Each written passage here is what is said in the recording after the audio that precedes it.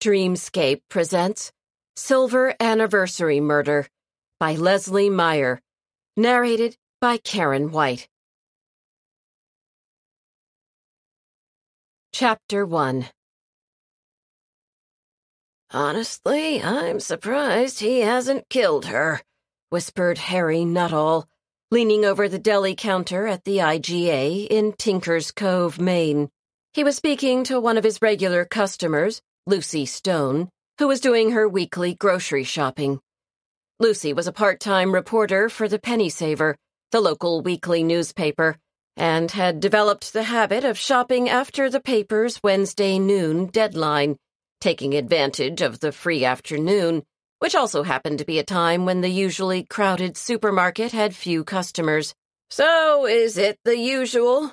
Harry pulled on a fresh pair of plastic gloves. "A pound of ham, sliced thin, and a half of Swiss?" "I guess I'll live dangerously," said Lucy, turning to watch Warren Bickford, Harry's potential murderer, presenting his wife and likely murder victim Sylvia with his wrapped cold cuts. Then, remembering the task at hand, she turned back to Harry. "Throw in a half-pound of turkey breast, too." "Do you want it sliced like the ham?" asked Harry. Lucy's attention had returned to the Bickfords. Warren's deli purchase had clearly not satisfied Sylvia. She glared at the label on the package through heavily made-up eyes, ran her red-tipped nails through her obviously bleached blonde hair, pointed at the label, then roughly thrust the packet back to Warren. "Black Forest, Warren! I told you Black Forest! Honestly, how many times do I have to repeat myself?" Warren bent his head and seemed to offer an apology, then trotted obediently back to the deli counter. "Same thickness as the ham?" Harry asked again, the grin on his face revealing his amusement at Lucy's fascination with the Bickfords. Lucy considered asking him to slice the turkey a bit thicker than the ham, but aware that Warren was under the gun to deliver the correct order, changed her mind. "Same," she said, turning to give Warren a big, warm smile. It seemed the least she could do for the poor, hen-pecked husband. "Nice day," she said, referring to the lovely, mild May weather that was such a treat after the bitter cold Maine winter, which this year had been followed by an especially blustery March and extremely muddy April. "Sure is," replied Warren, unzipping his jacket. Lucy guessed he was in his early 50s, and like most middle-aged men in Tinker's Cove, he was wearing khaki pants and a sports shirt topped with a light sweater. His thinning hair was combed in the standard, left-parted barbershop cut, and he was developing a bit of a paunch. That growing tummy was probably the result of an occupational hazard. As owner and operator of a limo service, he spent a lot of time sitting behind the wheel. "Sorry to bother you, Harry, but I got the wrong ham. I should have asked for Black Forest. I hope it's no problem." "No problem," said Harry, placing Lucy's 3 packages on the counter. "It's already wrapped. I'll save it for the next customer who wants Virginia ham." Warren let out a relieved sigh. "Thanks, Harry."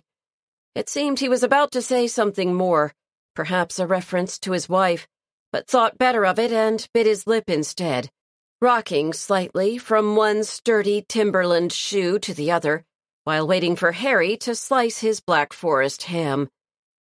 Lucy put her packages in her cart and pushed it along, heading for the meat counter, which ran along the back wall of the supermarket. She paused at an island displaying English muffins, buy one, get 2 free, a deal that was hard to pass up, and witnessed Warren rejoining his wife and presenting the correct ham, rather like a little girl offering flowers to the queen. "Warren, you always do this. You don't speak up and people take advantage of you. Just look, this ham is sliced much too thick. Not that I blame Harry. He isn't going to shove that slicer back and forth any more times than he has to, if people don't speak up and ask for thin slices." Warren stood like a statue, letting his wife's criticisms rain down on him. Do you want me to take it back, dear? He asked, with the slightest note of sarcasm in his voice. Sylvia expelled a large sigh. No, Warren, we don't have time. We have a big order this week. She flourished her shopping list. Do you think you could manage a simple task like getting the coffee while I look over the meat? Beef chuck is supposed to be on sale, but I'll be amazed if they have any left this late in the week. They probably sold it all on the weekend. Not that they'll get away with it, not with me. I'll insist on a rain check. You do that, dear, said Warren. Quite right. Now, do you want decaf or regular? And what brand? Or should I go for price? It never ceases to amaze me, Warren. How long have we been married? 25 years next month. And you don't know what brand of coffee we drink?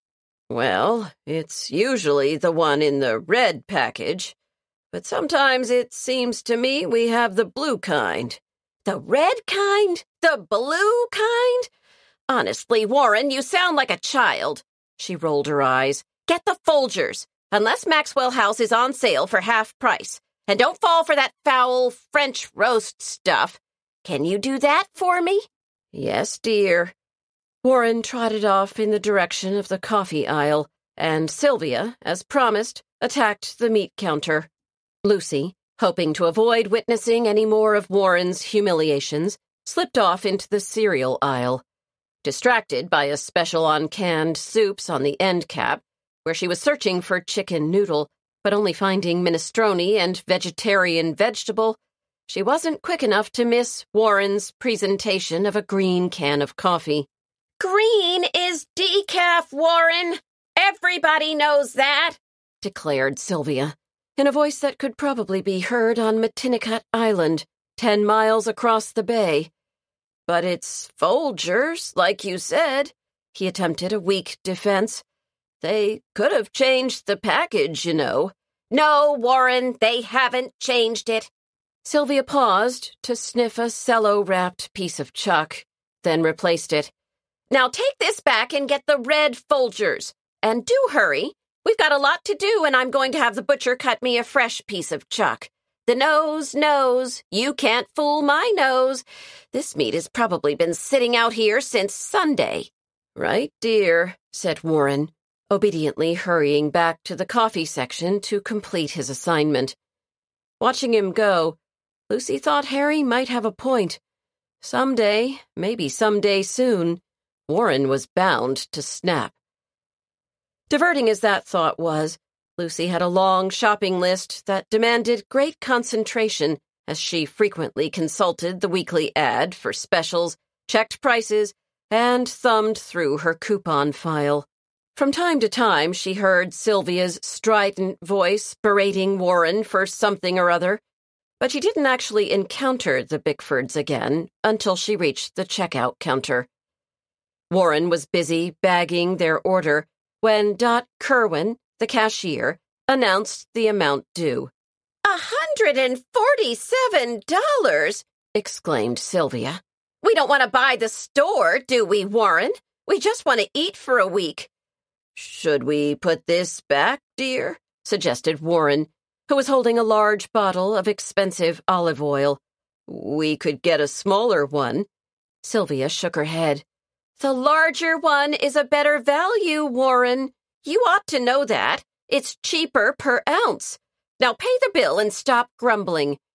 Yes, dear, said Warren, pulling his wallet out of his back pocket and handing a credit card to Dot. Let me see that, demanded Sylvia, snatching the card out of Dot's hand. Just as I thought. It's the wrong card. Dot's eyes met Lucy's, and they both struggled to maintain neutral facial expressions while Warren fumbled with his wallet. The two women were of like minds, and Lucy had great respect for Dot, who was the widowed matriarch of a large family. Most of her kids and grandkids worked for the town, filling positions in the fire and police departments, which made Dot a valuable source of inside knowledge for Lucy. Oh, give me that wallet, demanded Sylvia, losing patience. He obliged, and she flipped it open, pulling out a wad of plastic cards. My word! What is all this? Exxon, Sears, Shell, Visa, Plenty. Finally. This is the one that gives us rewards, Warren. She waved the colorful bit of plastic underneath his nose. Only use this one from now on. Only this one. You don't need the rest. You might as well cut them up and throw them away. I'll do that, dear, said Warren, who had continued packing the groceries and was holding the disputed can of Folger's coffee. Just slide the card on the keypad, urged Dot, and Sylvia complied, signing with a flourish. Warren carefully placed a plastic bag containing their eggs on the child's seat and pushed the cart toward the door, followed by Sylvia, who was checking the register tape as she walked. Thank you, and have a nice day, said Dot. Unable to stifle her laughter any longer, she burst into a fit of giggles. I call them the Bickersons, she whispered to Lucy, as the automatic door opened and the Bickfords exited the store. Lucy felt certain sympathy for Sylvia as Dot finished ringing up her order, which amounted to nearly $200 despite her coupon clipping. Sylvia was right about one thing, she decided, as she pushed her heavily loaded cart out to the parking lot, and that was the price of groceries. The sun this afternoon was very bright, and she paused in the shady overhang to put on her sunglasses, only to find they were missing.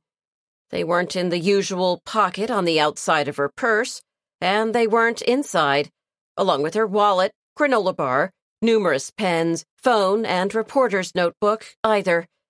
Sighing, she gave the cart a shove and stepped into the sunlight, squinting. She'd almost finished loading everything into her trunk when it came to her. She'd pulled the sunglasses off when she got to work earlier that day and set them down on her desk. They were most likely still there, so she'd have to swing by the penny saver office to retrieve them. Lucky for her, there was a vacant parking spot right in front of the weekly newspaper's Main Street office, and Lucy swooped right in, then dashed into the office, setting the little bell on the door to jangling.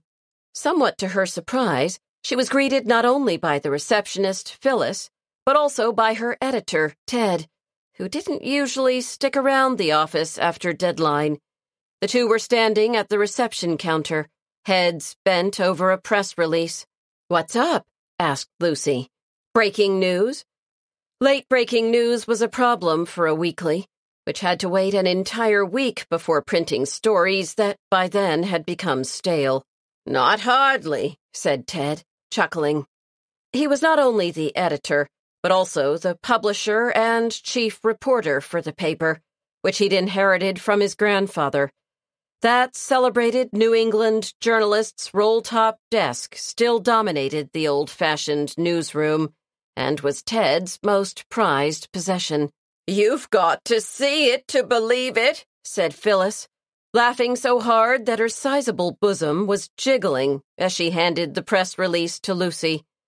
Phyllis was celebrating spring's late arrival by wearing a pink boucle sweater that matched her pink reading glasses and her hair, also dyed pink.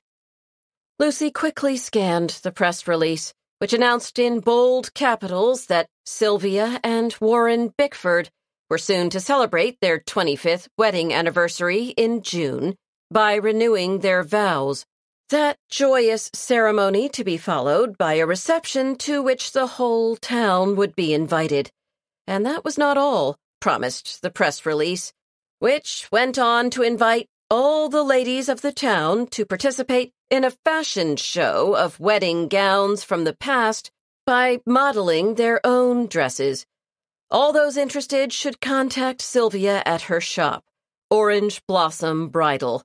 "This is so funny," said Lucy, when she'd finished reading. "I just saw the Bickfords, who Dot Kerwin calls the Bickersons, at the IGA. She picked on him mercilessly. The poor guy couldn't do anything right. Harry, the deli guy, said he was surprised Warren hasn't murdered Sylvia. A divorce would be more appropriate than renewing their vows. The whole town is going to be laughing at them.